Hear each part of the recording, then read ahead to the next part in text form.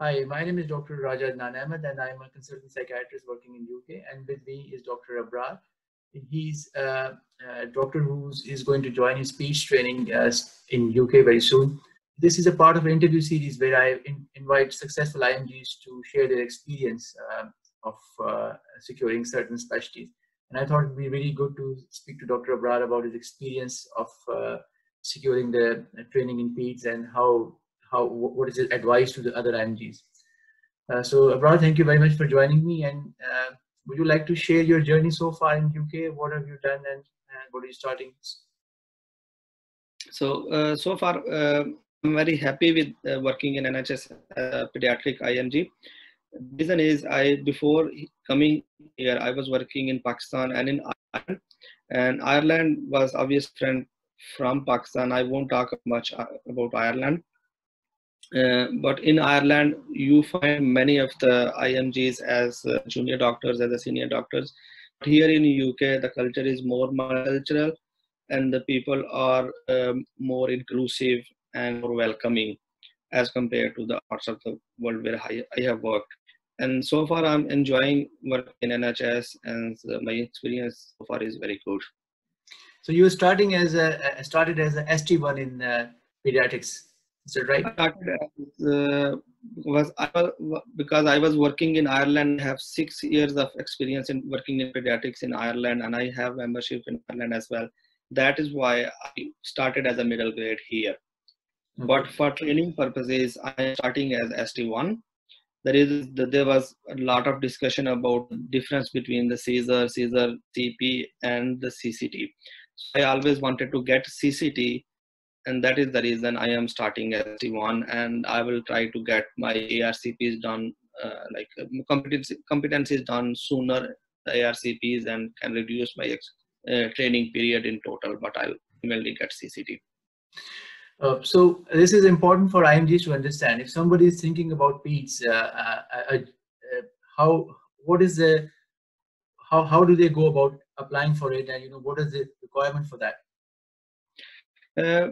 In pediatric training, they can enter from ST1 to ST4 at any stage. The requirements for each stage are different.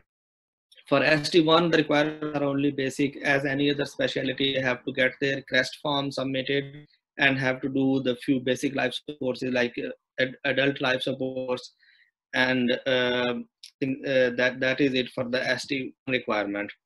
And then we have to appear in the interview. For S2, you additionally have to have a 2 months pediatric experience.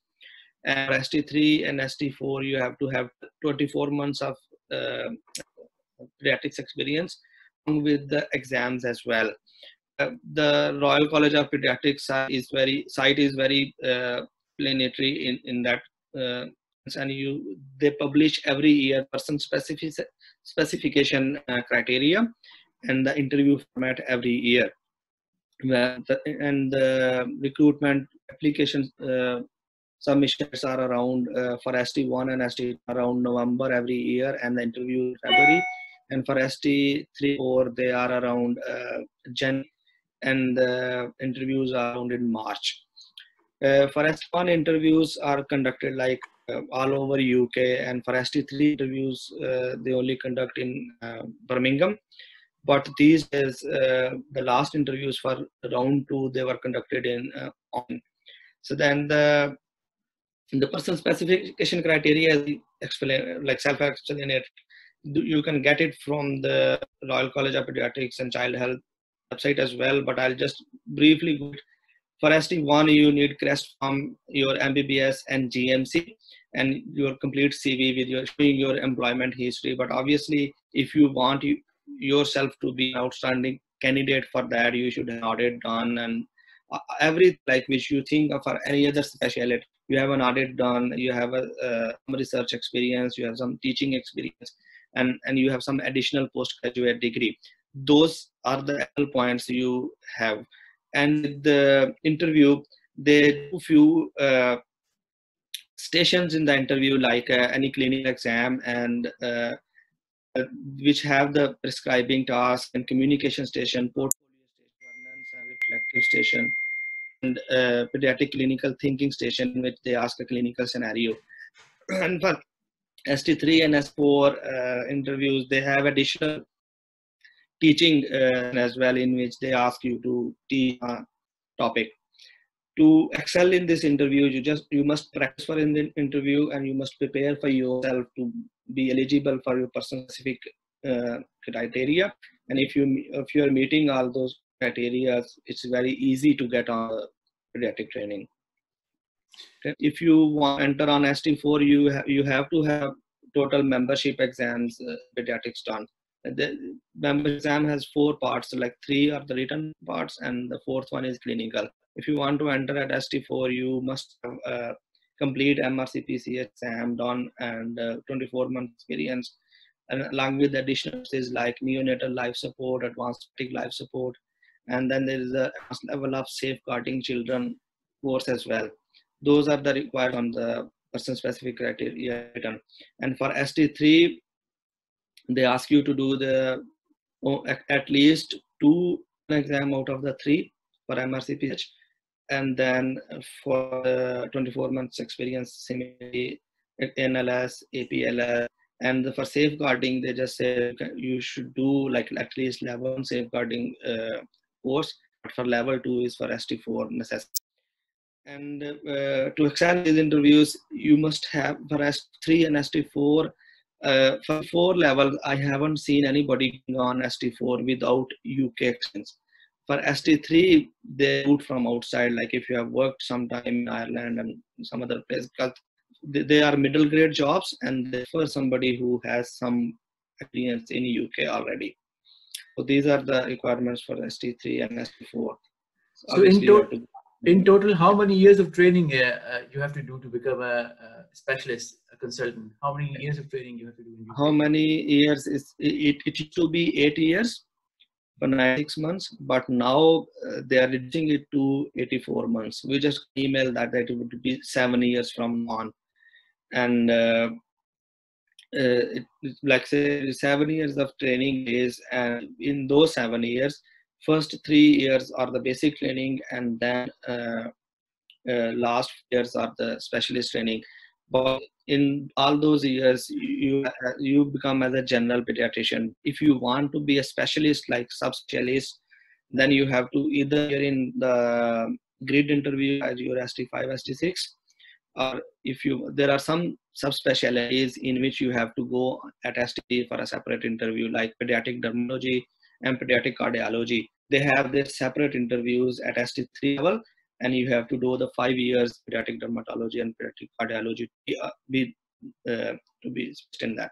But if you want to do other specialties like neonatology or pediatric gastroenterology, pediatric endocrinology, there are a lot of opportunities. Like it's as vast as adult medicine. Like all those subspecialties are practiced separately in the pediatric subspecialty as well, and you have to prepare yourself for your grid review during your first training, and you can at your grid you can sell yourself to be the subspecialist.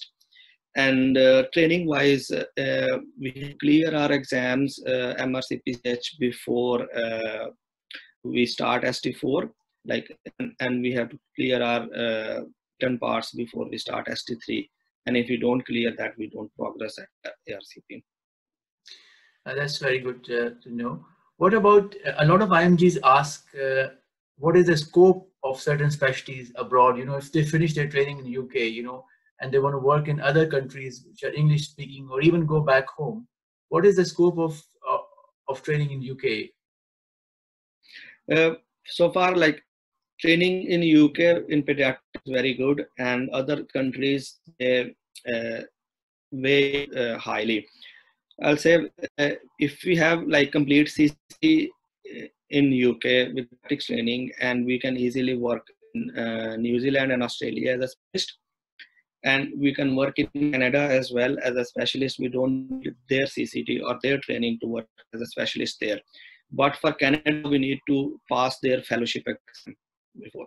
But we don't need their initial licensing exams, or they are all exempt with if you have complete UK training. They ask for like 5 years of structured training in UK, and then they accept this training, and we have to do the fellowship exams. But for New Zealand and Australia, we don't have to do any exams or anything. Just show our city and we can work as a consultant there. And for Middle East, we can work as a tier 1 consultant if we have a CCT.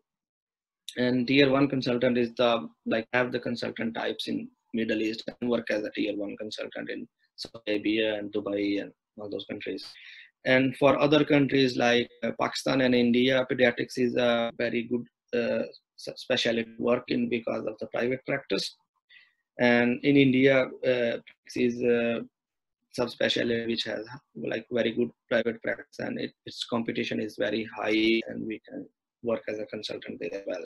It's up to one person who's like thinking to go to countries depending on their preferences, but this is a very good specialty to go and work on.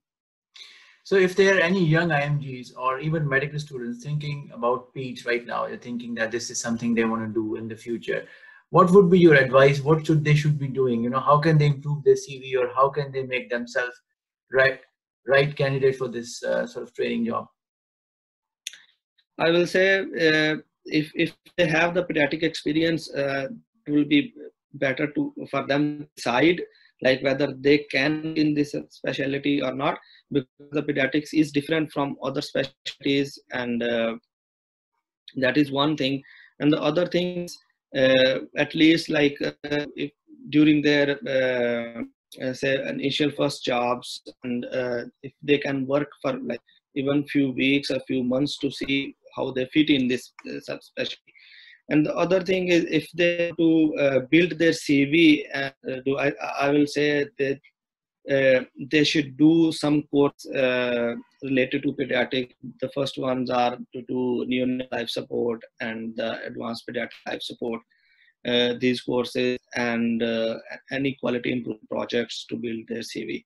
That would be good. Like say first of all to complete the person specification criteria, and if they have at the time must do something to make some extra point in their CV. And would you like to share your experience of the interview when you went for the ST1 interview? What sort of stations and what kind of things you faced? I think you talked about it already, but I think it's relevant. I can tell you about the ST1 interview. Like the tasks are like we have to write out the safe prescribing task. It is like if working in UK, we know how the drug cardex look like. And if we haven't worked even in UK, like the Royal College has given the sample drug cardex as well.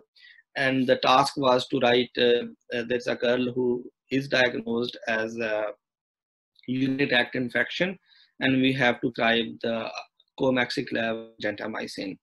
BNF was key.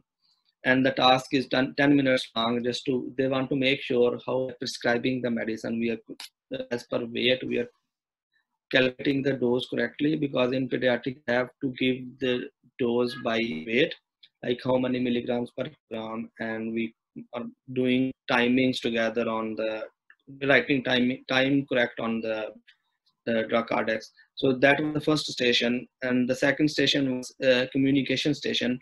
And they asked me to talk to a lady who was 15 years old and has cystic fibrosis. Recently, she has lost her compliance with her medications, and that young lady was not happy with her treatments because she has some issues, like she cannot be like independent in her life in a way that she has to take inhaler, has to take medicines, and like there are some things she is not happy about. She wanted a permanent cure like with some medicine. So like this is communication station which you face in any specialty as well. And the other station was to portfolio station. In portfolio station, they ask to talk about, like the questions are like, they are like standard questions which when we are preparing for the interview, any candidate would be preparing for these interview questions, like how do I rate myself as a good doctor? Do I see myself as a team player? They ask me these questions, and a good pediatrician. And they ask me like rather like what is a 5-star pediatrician, and then ask me what is the most important thing in my CV which I am of. And then I answered this, and then they asked me in a governance session. They asked me like, you came as a night shift, and your colleague is there who has chicken pox and came on duty as well. What will be your attitude towards her? Would you respond? So that is just like basically a governance question. And the other question they asked me, how do I reflect on a case in which outcome was very good, and what was my role? That is the like typical question asked, like, well, give example of good case or a bad case. And then they asked me clinical thinking station, like they asked me a case of anaphylaxis, like it came in who had nuts and he's has stridor and the lip swelling and all that. How would you manage this child? So they are asking like clinical, like a table viva. I've been going through a medical school. And in teaching station, when I last year for ST3 interview, they had me uh, tell us management of asthma in acuting. So these are the like the easy ones, but what we have to do is we have to prepare ourselves for the interview, rehearsal as much as we can, especially for the questions. But if there is any out of blue, any other questions, and if we are prepared well for the spread questions, we can make something of the technical question as well. But most of the like 90% questions are in view are the standard questions, and the guidance is very clear on the interview on the application guide on college website. That like these will be the station. Every station is marked as a 40 marks on the interview, except the prescribing task. Prescribing task is 10 marks, and other tasks are 40 marks each station. And you can easily score like 35, 40 even on some stations if you perform very good. Yes, nice of you to share your experience. Other thing I want to ask you, somebody like me who doesn't work in pediatrics, we see this as single specialty. But you were talking about so many different subspecialties in PEDS which you can experience as a trainee. Can you tell us a bit more about how many subspecialties are there within the specialty of PEDS itself? Yeah. So in pediatrics, a lot of subspecialties. Say like in pediatrics, people think like the children and small children and everything. But say I'll talk from birth to up till 16 years of age. Like there are subspecialties, and the subspecialties are emerging as well. From birth, we see neonates, and the subspecialty is neonatology. And the neonatal consultants, they do everything as any other intensivist would do. We intubate children on ourselves. We don't call aesthetics for intubation as a neonatologist. We do cardiography ourselves. We call cardiologist. We only call cardiologist when we think that there is an intervention required by a cardiologist. And we do cranial ultrasounds ourselves if we think like there is an in acute set. Okay. And then we do chest drains as well on neonates. These are the procedures pediatricians do on the neonates. On a tiny baby, you can say 1 kilo, 2, 3 kilo babies. Okay, so this is a like very you get a lot of procedures and a lot of intervention in it. And then go on to like other subspecialty, pediatric gastroenterology or pediatric respiratory pulmonology. They do all the procedures like endoscopies and bronchoscopies. And the liver biopsies, all those procedures are done in pediatrics as well. If somebody thinks to do interventions and all that. And then pediatric endocrinology has a lot of scope, like the children are not doing well, they have short statures. And then pediatric cardiology itself has a lot of procedures to do. Okay, and like children don't get much about what we say heart attacks or but they do have a lot of issues. Children born with congenital heart diseases, and they do need interventions for that. And there is a growing specialty in pediatrics, like adolescent pediatric cardiologist. Few years ago, children were not getting the definite corrective cardiac procedures, and now they are getting definitive cardiac procedures. and those children are surviving beyond their 20 years of life. And adult cardiologists do not know how to treat them. Same pediatric cardiologists treat them as a children, they are treating them as adults as well. So, and then other specialties like neurology, and there are a lot of subspecialties. Dermatology is different in pediatrics as compared to adults. Nephrology is there. And diseases and the pattern of diseases is different in children. Immunology, infectious diseases, they're all there in pediatrics as well. So we do all the procedures and those as well. Thank you very much for sharing your experience and sharing your knowledge. And I hope a lot of IMGs will get inspired from your story and this information, and will start taking PEDS as a career choice. So thank you very much for joining me today. No problem. Okay. Thank you very much.